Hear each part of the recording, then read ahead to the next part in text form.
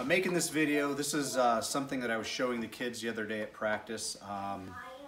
This is something you can do on a rainy day if you're just sitting in the house.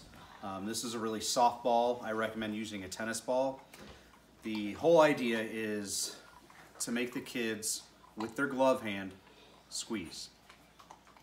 So you're going to toss them the ball and they're going to squeeze. You want to make sure that they're not stabbing at it, that when the ball comes it's like catching an egg. They keep their hands up like an egg.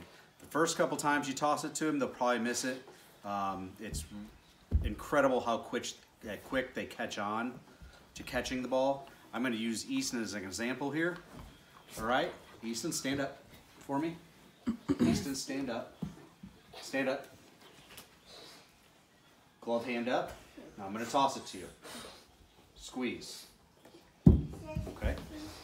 Eventually he's going to get it. It's perfect. Squeeze. Don't stab at it. Come on. Good. Okay, good. Now what this is supposed to emulate is when they have their glove on, a lot of them like to do this number. When it hits their pocket, they squeeze their glove.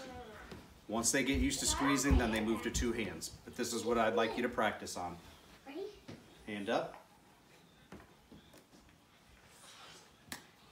Hand up. Good. All right, good luck.